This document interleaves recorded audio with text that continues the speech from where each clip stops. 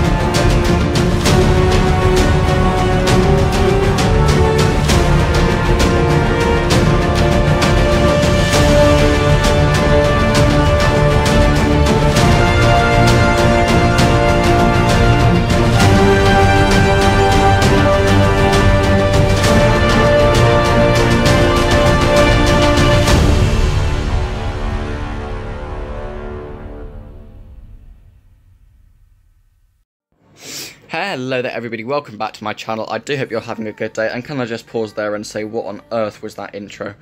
Yeah, it's been a while since I've done this sort of video. And yeah, we're going to be doing the second collection update and taking a look through my collection and seeing how it's grown since the last time I did that video, which I think it's safe to say that I've changed quite a lot since then. My voice certainly has. Obviously I haven't done a face reveal on this channel yet, so you don't know what I look like, but I certainly have changed, and I think my collection has changed quite a lot as well. I'm now up to a total of 26 aircraft and almost 130 subscribers, which I'm so thankful for, so thank you for that. Yeah, the channel's grown a lot since then, so without further ado, let's take a look and let's see how we've been growing. Also, a quick disclaimer, if this video seems a little bit shaky, that's because my tripod's broken at the moment. I'm trying to fix it, but as it is, of course, being New Year and everything, I want to get this video out in 2022, so I'm afraid it's just going to be a little bit shaky for today. But the first aircraft here is a British Airways A380. Now this is the only A380 I own, and this was actually, apart from the collector's set, which you'll see later on, this was the first proper Gemini Jets model I ever bought, and that was probably back 4 or 5 years ago now, so really we have gone quite a long way. And next to him is an El Al Israeli 747-400. This is in the Goodbye 747 livery, and of course these have now all sadly been retired, but I do still operate it at ANL International Airport because I just think it's a brilliant model and it's very much at home here in my collection. Moving on to the twin jets then, we have this Virgin Atlantic A350. Now this is one of 2 A350s I own, and this is the longer 1000 variant. I'm very fond of this model. It was one of the first ones that I got after starting my YouTube channel for my birthday a couple of years ago, so it's always sort of felt pretty sentimental to me. And yeah, it's a really brilliant model, that one. And next to him is the other A350 that I've got. And this is a Turkish Airlines one, and this is actually one of my newest models, and it's absolutely brilliant. I haven't launched the review on that yet. I did have to refilm it because I just wasn't very happy with it, but as you'll see when the review comes out, for the price I paid for this model, it's an absolutely brilliant quality and very much well worth the money, so do check that out when it comes out. And next to him is an American 777-300ER. This is another model which I just absolutely love. I'm going to say this for all of them because I love all the models in my collection. But yeah, really fond of this one. I've also had this one for a long time, and this is very much a long-standing member of the fleet as well. So we're getting gradually smaller as we go through the fleet, but this is a Brussels Airlines A330-300. As you can see, this has sort of the whitened out nose at the front, and this is also another one of my newer purchases, which is operating from ANL International out to Brussels. And yeah, this is a very good model from Phoenix as well. I have really been starting to get into my Phoenix models. I just think that the value and the quality you get sort of makes the other manufacturers not make so much sense in terms of buying, and when Phoenix make models that are sort of good for the European collector like this, I sort of couldn't really resist picking it up. Moving on, we have a KLM A330-200. This is also another veteran of the fleet, and he's been operating to and from Amsterdam for years and years, doing triangular routes and that sort of thing. And although you wouldn't see this sort of aircraft sort of in the UK very much in real life from KLM, I have enjoyed using it and it does serve its purpose well. And then finally on the end there we have the Azerbaijan 767-300.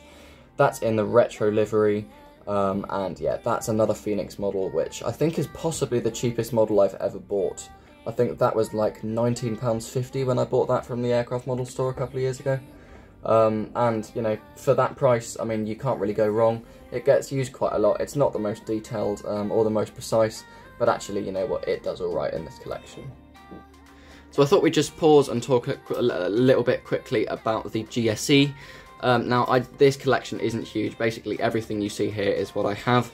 In case you're wondering why I only have 3 pushback tractors, I did used to have 4, and I think one of them ended up in the Hoover at some point, so that's sort of sad for that one. But yeah, this is something that I'm really looking at expanding for my new airport, and you know, that will be really good to have some more GSE and make it look a little bit more realistic. But as it is, I have, these are all Herpa, I have 4 yellow airport buses, and I have 3 pushback tractors. Carrying on with the wide bodies on the taxiway then, we're moving on to my favourite aircraft class. These are the 787 Dreamliners. I just absolutely love them. Just the way they look, the design, the whole, you know, I just absolutely love the 787s. So the first one here is a Dash 9, of which I have 3, and this one is an Oman Air one. This is a Phoenix model, and this was one of the first model, I think it was actually the first model review that I did sort of since coming back to YouTube this year. So obviously I have missed a little bit of the year off with sort of lack of motivation and not really uploading for the channel. But this was sort of my introduction back into doing YouTube videos, so I'm quite happy with this one.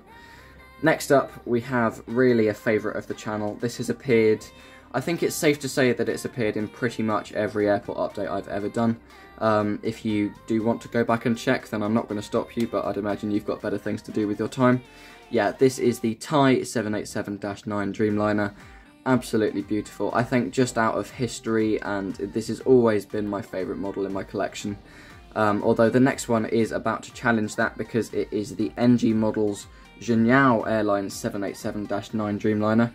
And although it sort of looks a little bit washed out on camera, in real life this is the most beautiful model you've ever seen. It's really, really good. The mould is absolutely brilliant, and that Zhenyao livery is just perfect. And then on to the final 787 then. This is a Dash 8 variant, and this is the Air Canada in the old colours.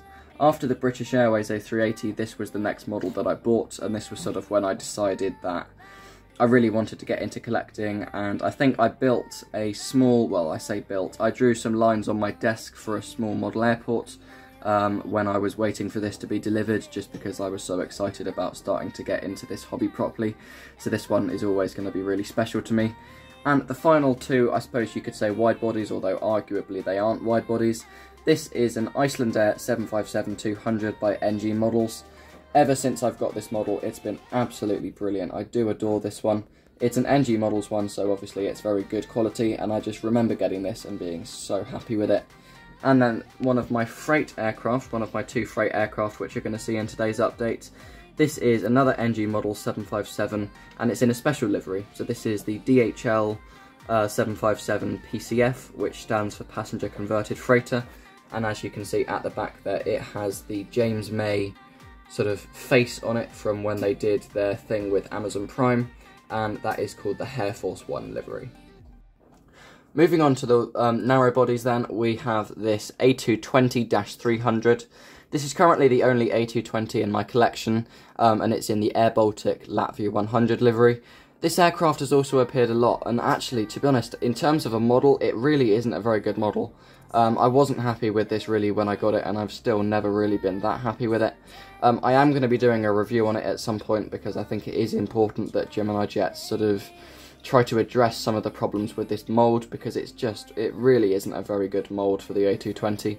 Anyway, so that's the first aircraft, and then moving on to the front row, we have my collector's set, and I will leave a sort of a drop-down thing in the top, in that corner of the screen, for you to go and take a look at my review of these if you'd like to. There's a little bit of history about them there as well, and sort of about the set as well. But basically, these were the first Gemini Jets I ever got. I got them, I think, on my 10th birthday in Harrods in London, and really I haven't looked back from there. Absolutely beautiful models. I mean, they aren't in mint condition anymore. As you can see, they're missing front tyres and that sort of thing, but I'm just so fond of these models. Really brilliant. And I have been using them in my current operations around A&L International, just because really I don't have that many British Airways aircraft. Apart from these, I've actually only got 2 others, so it sort of leaves me fairly limited with what I can do unless I do use them.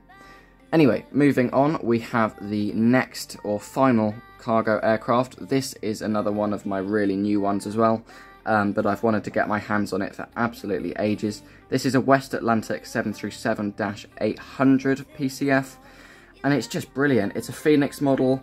I've been trying to get my hands on this for quite a while, and it disappeared from the aircraft model store a while ago, and that made me really sad. So when it appeared up there again, I was happy that they had it back in stock, so I decided to pick it up. And again, another really reasonable good price. I think I paid about £30 for this one. Really good model, and it's an airline that I think a lot of people sort of see but no one really notices, and I think it's actually a really elegant livery and just a sort of a pretty good model. So moving on to my final 737, yes, I do only have 2. This is a Southwest 737 MAX 8, and as you can see, it does have an enormous chip out of the top above the cockpit. That happened, I think it was a couple of days after I received the model for Christmas one year. I just dropped it, it chipped, it happens. Unfortunately, this model gets hardly any use, and I am considering selling it and sort of using the money to buy something more useful. But I am kind of quite fond of it now as well. It is sort of a staple in the collection, so I'm not sure if I'll end up doing that, but that's that. So moving on to the final rank then, we have the Airbus rank. Now these are all A320s or in the A320 series, and this first one is going to be really recognisable to you. I've been using it in thumbnails quite a lot for years, just because it's such a photogenic model. So this is the Aer Lingus A320-200 in the new livery, and I just think it looks absolutely beautiful in that livery. It's a really good model. I've had it for years and I'm just very fond of it. Next up, we have really quite a surprise. I don't think you guys, if you just follow my YouTube and you don't follow my Instagram, you won't actually have seen this model before. Those of you who follow my Instagram, you will have done. But this is a SkyTeam Middle Eastern Airlines A320-200, and this has got the winglets. And this is one of my newer purchases as well. And it's my first sort of SkyTeam, you know, livery, and I really like it. You know, as a short haul aircraft, they do serve London Heathrow, which is sort of what my airport's loosely based on, and I think it's actually just a very nice model to have. Really cheap again from Phoenix, and in general, a really good quality model. Next up, we have a British Airways A320 Neo. This is another brilliant model. I mean, they all are just, yeah, really good. It gets a lot of use. It's in pretty much every airport update, whether it's Will Scarlett International Airport or whether it's forgot the name of my own airport there. A&L International, that's it. God, it's been a long day. So yeah, that's that one. On to the next one. This is another amazingly recognisable one from my thumbnails. This is a Vueling A321 with winglets. This was also one of the first ones I got. I got it along with the Air Canada, I believe. And it's just a brilliant looking model. I absolutely love it. A Gemini Jets one. Yeah, I meant to say these two are both Gemini Jets. As is the next one, which is another one that sort of doesn't really fit into my collection here. It's an Alaskan A321 Neo, and it's in the More to Love livery. And this was one that I asked for really early on before I decided that I wanted to model London Airport, and so I've sort of been left with the Alaskan and the Southwestern Airways ones, which sort of don't really get much use, which is very sad. I mean, this is a beautiful model. The finish on it is brilliant, and I don't think I could really bring myself to sell it, to be honest. You know, however useless it is, you know, it is part of my collection, and you don't see these A321s around in this livery in 1-400 a lot. I think it's a fairly rare model. I'm not sure how many they made, but I'm going to hang on to it a little bit at least, to sort of, you know, to see whether it goes up in value, and just because it is a really, really good looking model. So, that's it. Final model here, and we're finishing it off with a bang. This is an EasyJet A321neo.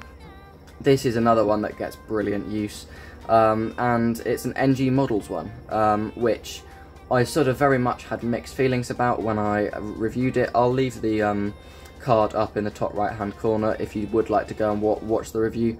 It's a brilliant model, but it's £46 I think I paid for it when I bought it, and that's just a ridiculous amount of money.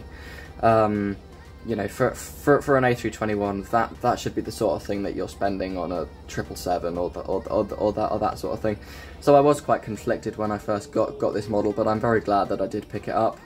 Yeah, just a really solid aircraft, and I'm very happy with it. So then guys, here we are, the end of another year. Really happy with all of these models. It's been brilliant to do a collection actually. I think we're up to 26 models in the collection, which I'm really happy with. You know, if sort of me from 4 or so years ago knew that I'd have this many today, I think he'd be pretty happy, and I really am. And I'm really excited to be making more content and hopefully being back more regular. It has been really a very sort of off year for this channel. You know, I've taken huge breaks, GCSEs, all of that sort of thing. They really did just get in the way. But I am hoping that in the future I am going to be able to upload more and carry on doing this, because I really do enjoy it. You know, it's a lot of work to put videos out, but if you enjoy it, if you enjoy the wit, you enjoy the humour and that sort of thing, then I don't see a reason why we should stop. So that is the end of 2022. Thank you so much for sticking with me, you guys who have. You know, I've been absent for a huge part of this year, but I really do appreciate the support that goes into it, and the amount of support that you guys, my friends, have been giving me. You know, shout outs to Mad Aviation, Ruth Waits, all of those sorts of people who have just really, who've really been there and been good people to me. So that's about it for now. I'm very thank you for watching. God, it's been a long day. We filmed 3 videos today. This is the final one of which you'll see airport update number 16 coming out in the sort of week or so to come. So yeah, it's been a long day shooting.